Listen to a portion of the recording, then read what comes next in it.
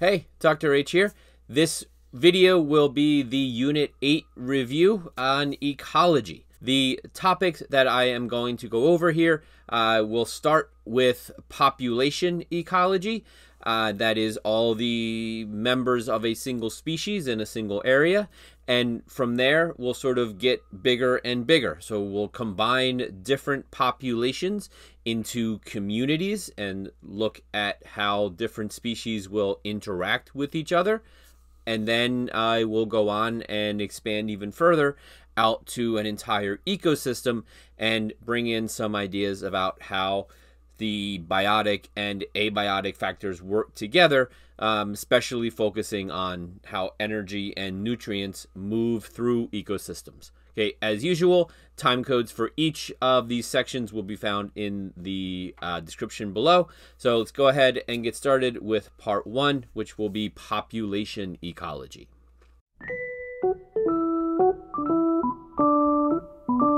So for population ecology, first off, remember that the definition of a population is all the members of a single species that are all living in one particular geographical area. So in specific, what we are going to talk about here with regards to population ecology, some of the measures of population size and how that population size changes can be tracked. I will then get into some different ways that populations are distributed and how they are structured throughout their geographical range. So we'll first start with some population size and some population dynamics, right, which is the study of changes in population size. And we'll start here with some theoretical models of population dynamics. So first, some of the factors that will cause populations to change, and very basically, they are the birth rate and the death rate, right? Immigration, emigration, we don't really worry too much about. There are a few formulas that will be given to you on the formula sheet for the AP test, right? So the first few that we'll talk about here, rate, right? Change in y over change in time, or dy dt, right? Very simple formula.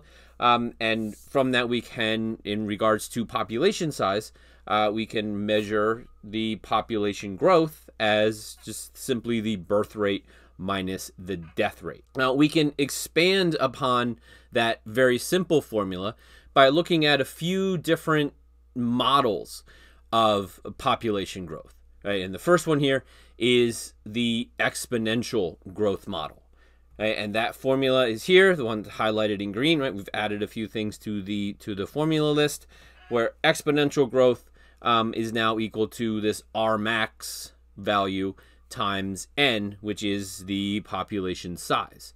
Right, and R max is the maximum per capita growth rate of a population. Looking at this equation on a graph, we see our typical exponential shape there, often referred to as a J-shaped curve. Looking at the effect of R max on the graph, right, the blue line there has an R max value of 1, and the red line has an R max value of 0.5. So we see that the overall shape doesn't really change of these two graphs, just the sort of the steepness of the exponential growth period. This exponential growth model is fairly limited, since populations, as we learned back in Unit 7, evolution, populations do not expand like that in size indefinitely. Right? There are limits on the size of a population.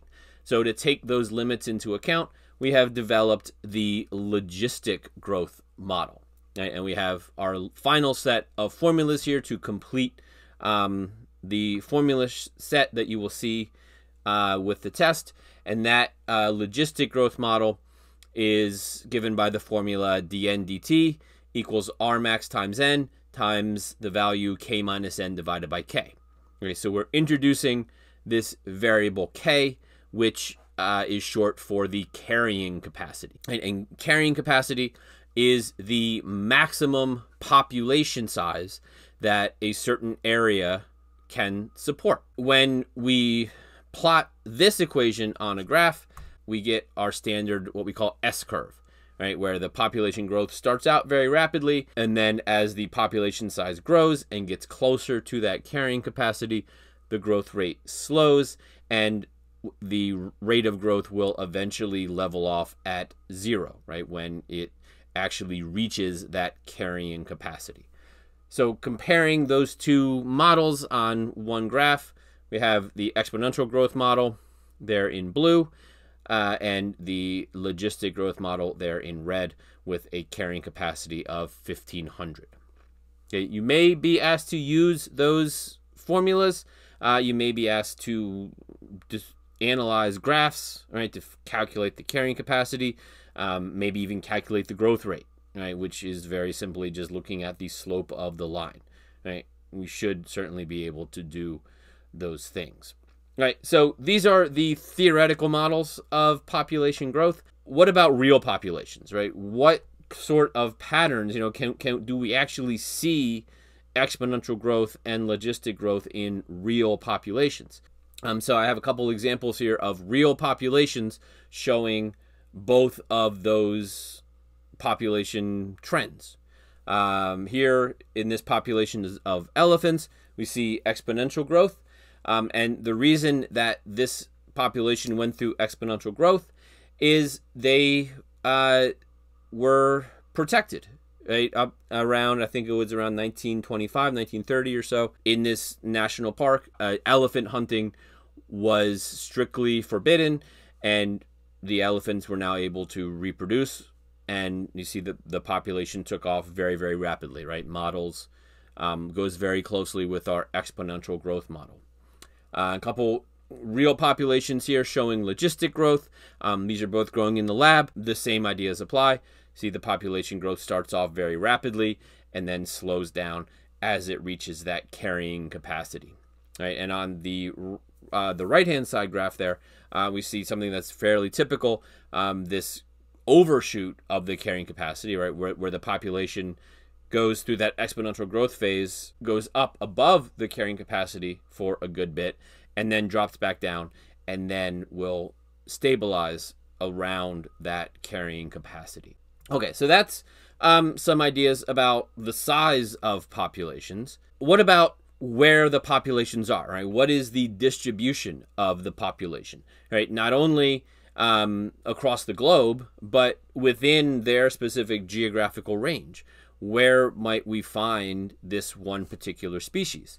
And when researchers start looking into these questions, they make up little flowcharts, much like this one, that will ask a series of questions about why does a certain species not appear in a certain location, right? And once they get a yes answer, these do not stop asking these questions, right? Notice that there are arrows that follow all of the yes answers because all of these factors would come into play, right? Abiotic factors, biotic factors, or just dispersal limits, right? That the seeds just can't travel that far for a plant, or the animals just can't get across to this certain island, and that's why this species is not found there. Also, when we look at distribution of species, looking across on a global pattern, we can certainly start talking about biomes, right? Specific regions of the Earth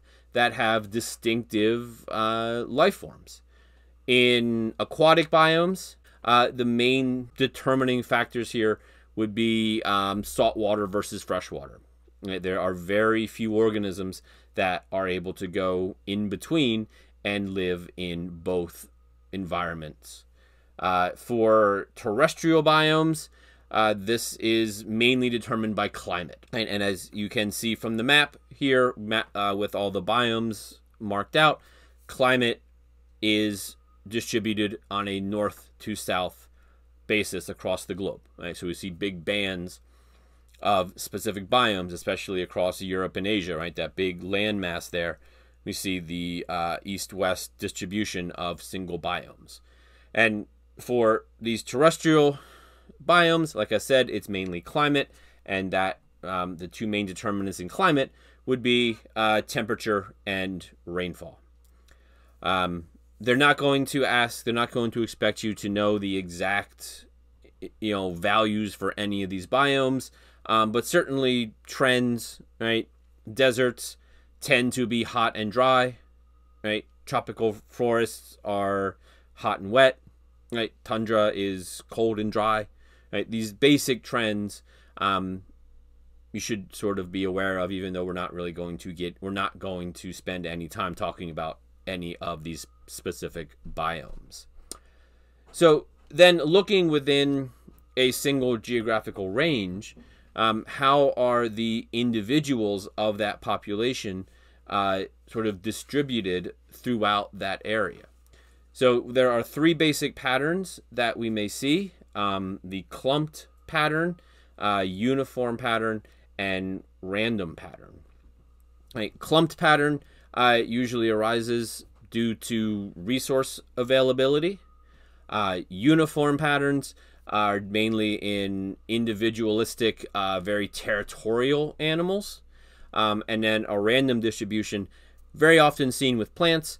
If resources are evenly distributed throughout an area, the plants will just grow wherever the seeds fall. Okay, so that's sort of the distribution within their geographical range. So the last topic I want to cover here with populations is the way that the populations are structured, right? What is the age makeup of the populations, and what are some of the factors that may control the way a population looks? The data that would be collected about this would be tabulated in something like called a life table here. And one of the main pieces of data that we would draw from that is this, which is called a survivorship curve. Right? And there are three major patterns of survivorship curves. There are a few others, but these are the three big ones.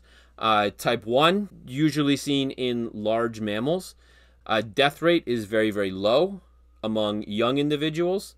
Type 2 survivorship curve has a very constant death rate all throughout the organism's life. And then a type 3 survivorship curve has a very high death rate early in life, and then a much lower death rate once they reach maturity. Right? So that would be something like the oyster there, right? The marine mollusk.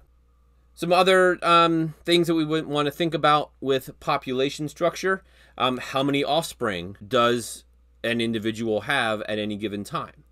Right? So there are some species that produce lots of offspring with very little investment into each.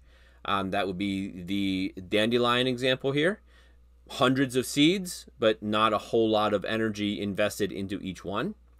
And then the opposite extreme is organisms that have very few offspring at a time, but invest lots of resources in them, like the Brazil nut tree. Right? Very few seeds, but there's a lot of energy there. So each of those Brazil nut seeds has a better chance of surviving than each individual dandelion. But because of the way these two organisms have evolved, they both are very successful. And then the final thing that I want to touch on here is something called density-dependent population regulation. Right? Something that these factors that will control the size of a population, and the effect of these factors listed here or shown here increases as the population size increases. Okay, so competition, territoriality, right? As the population grows, these factors are going to have more of an effect on the population and keeping that population size in check. Okay, so that is the end of part 1 with populations. In part 2, we'll start adding more species in and talk about community ecology.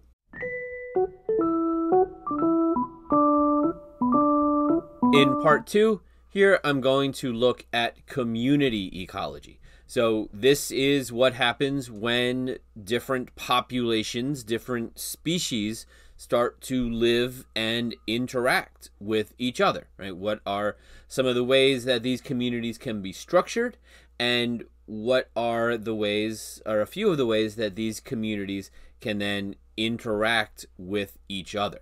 Okay, so we'll start with community structure. Okay, and a few things that we want to look at here, starting with one of the other formulas that will be available to you on the formula sheet, and that is this measure of the diversity of a community. All right, so here we have two theoretical communities, and you see the percentages there of the 4 different species of tree found in that community. And a way that we can measure these two communities and compare their diversity scores is using this Simpson's diversity index, right? And you see the formula there, right? 1 minus the sum of the number of organisms of a single species divided by the total number of organisms squared. Right? Remember that sigma there represents the sum. So if we were to do this calculation for each of those two hypothetical species, find that community 1, remember that had 25% of each, has a diversity index of 0.75, and community 2, that had different amounts of each individual species, has a little bit lower diversity index, 0.335. Right? Not really surprising. The community that had greater, that had a more balanced number, is going to be slightly more diverse. Right? So that formula, I can go back to it, this Simpson's diversity index, again, just like all of these formulas, it will be provided to you with the test, so there's no need to memorize it. You just may be asked to do a calculation with it. Another way that we can look at community structure is by assigning all the organisms into different trophic levels, right? And we'll certainly talk about trophic levels again in part 3 when we get into energy moving through the ecosystem. But it is also an important piece here in how the community is structured. Looking at the different trophic levels in this way, this is what we call a food chain, right? Looking at one representative species of each trophic level from the primary producers all the way up through possible quaternary consumers, right? So there's a nice linear representation. A little bit more realistic representation is with a food web, right, which shows the fact that animals generally eat more than one food source, right? They will feed, for the most part, on whatever is available to them. And this also illustrates another important point, which oftentimes gets lost when looking at these or thinking about these trophic levels, and that's animals are not locked in to one particular trophic level. Right? The trophic level that they are operating on at any given point will depend on what they're eating, right? And beyond that, it may depend also on what their meal has eaten before that, right? So sometimes you have to go back a few steps to really figure out what trophic level a particular animal is working on, right? Is it a secondary, tertiary, maybe a quaternary consumer, right? You need to actually take some steps back. Another measure or another thing that we may want to look at in terms of community structure is what are some important individual species found in that community. Some examples here, dominant species, keystone species, and indicator species. Dominant species, very straightforward. That is the one that is the most common, right? It has the largest numbers. For the most part, on terrestrial ecosystems, that's going to be some sort of plant, right? Some sort of a primary producer. And in aquatic ecosystems, it will oftentimes also be some producer. Okay, so keystone species, these are species that have a very large effect on the overall community, right? Not always the most dominant species, but a large effect beyond what we may expect from their maybe small numbers. So, for example, here, these sea stars are the keystone species in many intertidal pool biomes, because they are predators. They eat many other organisms and keep everything in check. Right? And you see from the graph there, if the sea star is removed, the community actually collapses because everything gets out of balance. A special type of keystone species are referred to as ecosystem engineers. Okay, and these are things like beavers, as shown here, that will fundamentally change the physical environment, like the physical ecosystem. Right, beavers will build dams and will stop flowing water, and they will turn a stream into a pond. Right, that is a fundamental change in the ecosystem. Okay, so they are considered ecosystem engineers. Okay, and the last species here is the indicator species. Okay, and these are, there's two ways that we can actually look at an indicator species. One way is the frog here can be used as one particular species to track to kind of gauge the overall health of an ecosystem. And amphibians are very useful for this because they have such thin skin. A lot of the environmental pollutants will enter into their bodies and will have an effect before it may start affecting other animals like mammals, birds, or reptiles. The other way that we could use indicator species is with a series of species that we know have different tolerances to different levels of pollution. So here we see a range of 5 different species here, and by measuring the relative amounts of these different species in an ecosystem, we can get an idea of how healthy that particular ecosystem is.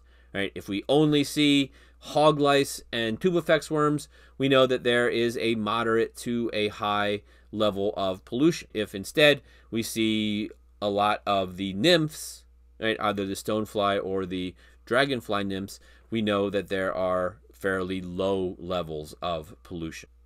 Okay, along with the community structure there, we can also talk about ecosystem succession.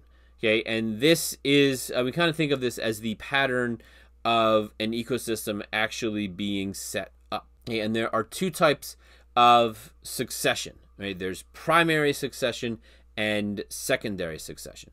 And the difference is mainly whether or not there is soil present. Right? And soil, right, is not just dirt. Right? Soil is actually full of organic materials, and it's often full of living organisms, like all of the bacteria, any of the fungal spores that may be living in there in the soil. Right? So soil is a very important part of the ecosystem. So in a primary succession, this is the first time life has established itself in a new area. So we would see this as shown here when glaciers recede and uncover new land. We would also see a primary succession after a volcanic eruption, and if a large area is covered with lava and then that hardens into rock, then as life comes back, that would be a primary succession. Secondary succession occurs when life has already been established, but there is some large disturbance, like a fire. Okay, in these pictures here, before, or not before, but immediately after, and then a year later, after a large fire wiped out many of the living organisms, but the soil has remained intact. As you see from that after picture, life can come back pretty rapidly and comes back very healthy. All right, so that's sort of the community structure. So now let's take a look at what happens when when multiple populations sort of get together and start to interact with each other. So when we look at these interactions, we generally kind of score them as to whether or not they have a positive or a negative effect on the two populations. So looking here, competition is a negative interaction, meaning that both populations will be limited in terms of the number of resources that will be available. So both populations will have a negative impact, right? They will be smaller than if each population was there independently. Okay, the next three are categorized as exploitation interactions, right? Where one species is benefiting, right? That's the positive, and then one species is harmed, right? That is the negative. So predation, herbivory, parasitism, right? These all benefit one species and harm the other. And then our final two interactions there are positive interactions.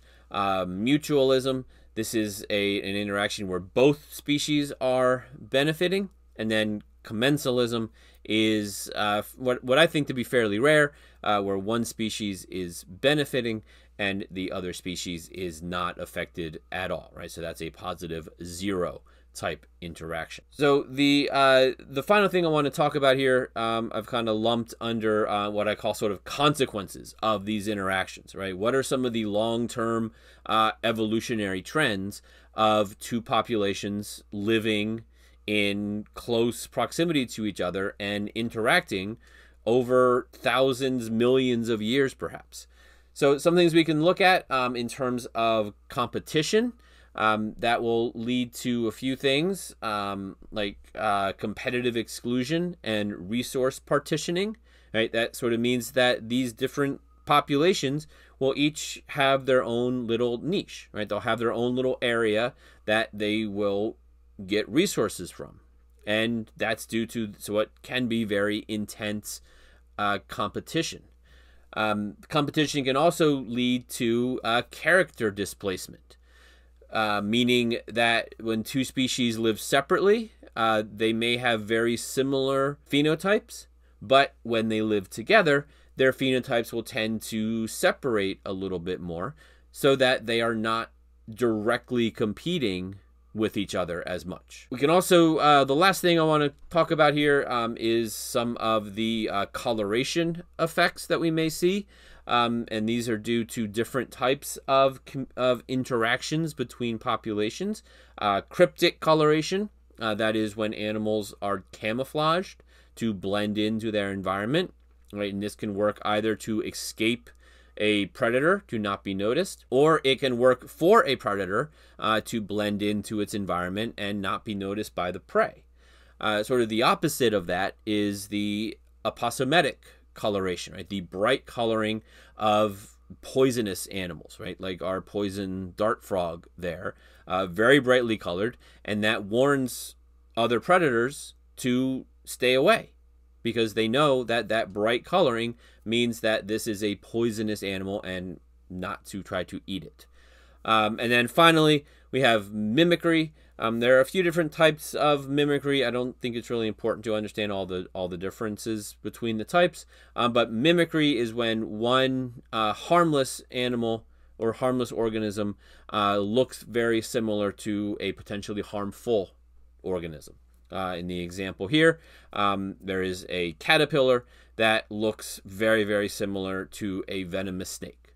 So birds will tend to stay away from that caterpillar and not prey on it because it looks like something that would prey on them. Okay, so that is it for community ecology. That was a very short section, but there are some important topics in there.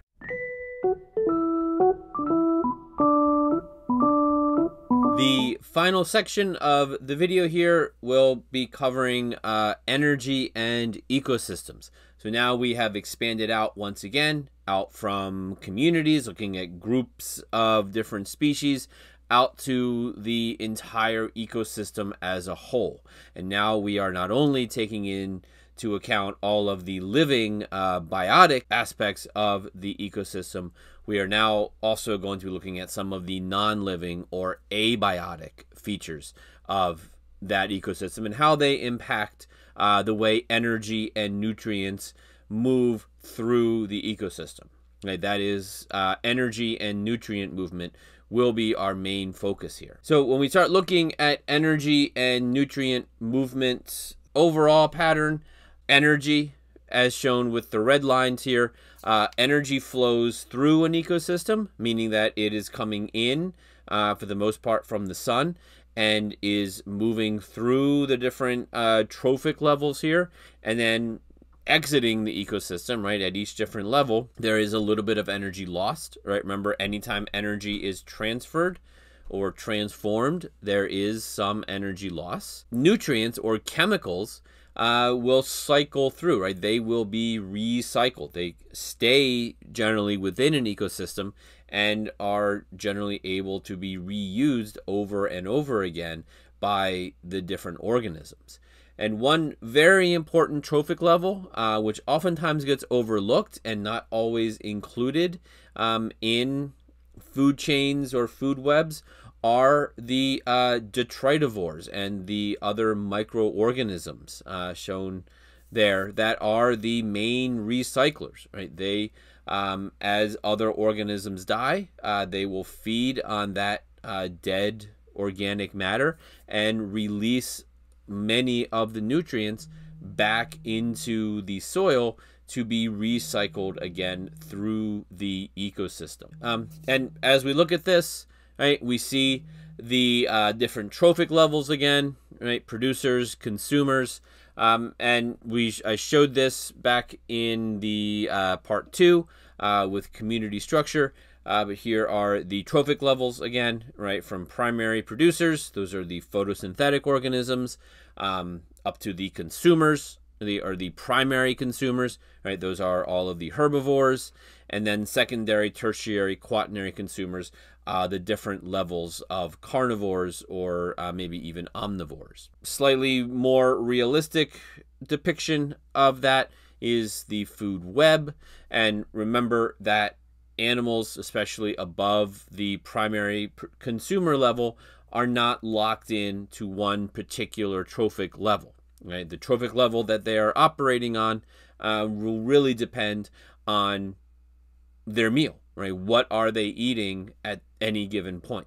With these food webs and food chains, right, we're really looking at the flow of energy, but they also play a role in the movement of nutrients. And there are these biogeochemical nutrient cycles, right? These large ecosystem-wide processes that move these chemical nutrients through the different trophic levels, through different areas of an ecosystem, right? And this is both abiotic and biotic factors. One thing to kind of remember about these, and I think the important thing to remember, is these different reservoirs, right? These big stores of these nutrients. And there are kind of 4 different reservoirs here, and they are categorized as either organic or inorganic materials, and the nutrients in those reservoirs will either be available or unavailable for living things.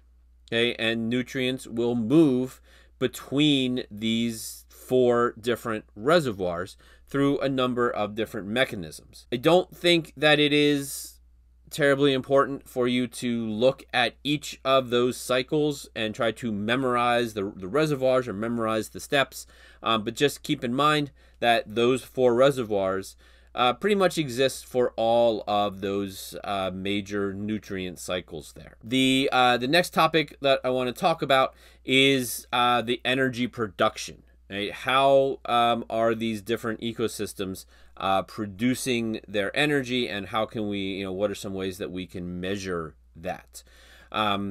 Textbooks may have a few formulas here. They don't show up on the APE test formula sheet, so I didn't include them here. I don't really think that they are too terribly important. But kind of understanding these different measurements of energy production may be important. So the first measure we have is called primary production, right? And this is just a measure of how much sunlight is converted into usable chemical energy, right? These organic molecules. And looking at the globe here, see some very bright spots, right? Moving into orange and red. That would be the tropical rainforests, right? But most of the globe, of course, covered with water, and that has a relatively low primary production. But when we take into account the size of the open ocean, right, and how much of the Earth it covers, we see that the overall percentage of the primary production of the Earth is about a quarter of it comes from that open ocean, right? Very large area, but a very small production. Right. The next largest region in terms of percentage is the tropical rainforest, right, which has the exact opposite relationship that the open ocean does. Right. It is a very, very productive region, but it is a very, very small percentage of the Earth. Right. So those are our two most productive areas in terms of creating usable energy from the sunlight. So that's primary production. Secondary production is then looking at the consumers and how much of what they eat is actually converted into new biomass or new bodies. So an example here, let's take a caterpillar, right? Little eating machines. Say that it eats 200 joules worth of plant material. 100 of that is not used by the caterpillar, right? That is released as waste material. The other 100 is assimilated, right? Brought into the caterpillar's body. And some of that is used for cellular respiration, right? Just the caterpillar moving around and surviving. And the other, 33 out of the 100 assimilated is the actual energy that goes towards new growth, right? New biomass, right? And that would be the secondary production, right? So we would say that the caterpillar here is working at about 33% secondary production, right? Because 33%, 33 out of 100 of the assimilated joules have been converted into new biomass. Okay, something else that we would want to look at when we think about productivity in different ecosystems is what are the limits on how much a particular ecosystem can produce, right? And we have different criteria, different limiting factors for aquatic ecosystems and for terrestrial ecosystems, right? In an aquatic ecosystem, it's generally light and nutrient availability, right? And light would be a function of the depth of the water, and nutrient availability, shown by the graph here, in this particular area, it is mainly nitrogen. Right? We add more nitrogen in the form of ammonium, see the production goes way up, whereas adding phosphate doesn't have much of an effect. For terrestrial organisms, not surprisingly, the two major determinants or two major limits on production are temperature and moisture, right? Which are the two main determinants of the biome, right? The two major climatic factors which determine what lives in a certain area.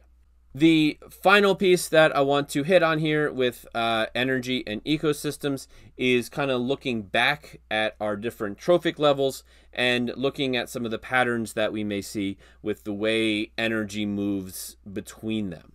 So another way to look at the trophic levels is by drawing an energy pyramid or a biomass pyramid, right? There's a few different ways of drawing these, but they all kind of end up looking very, very similar, right? Here we have a energy pyramid, right? Looking at the total energy content of each trophic levels from primary producers up to tertiary consumers. A kind of standard rule here is called the rule of 10, where 10% of the available energy in a given trophic level is passed on to the next trophic level. So if 10,000 joules of energy is contained within the primary producers, only 1,000 of that will actually be passed on to the primary consumers, right? And then only 100 of that 1,000 are passed on to the secondary consumers. So this sort of limits the number of trophic levels that are found in a given biome. Right? We generally do not go beyond the tertiary consumer level. We may have a few quaternary consumers in some very productive areas, but for the most part, primary, secondary, tertiary consumers, and that's about the limit, because there just simply are not, there's not enough energy to support another trophic level above that tertiary consumer. We could also draw these based on biomass, and here's a couple examples. Like I said, they look, the top one there at least looks very, very similar.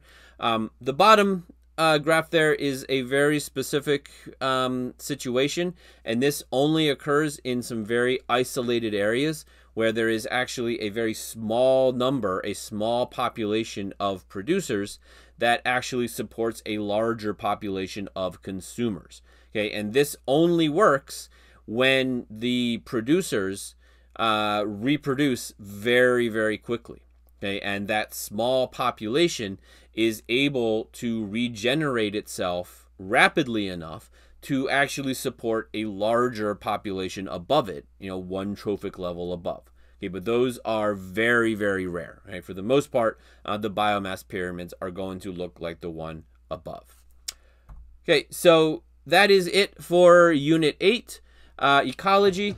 I hope that all made sense, and good luck on your test. Dropping science like Galileo dropped the orange.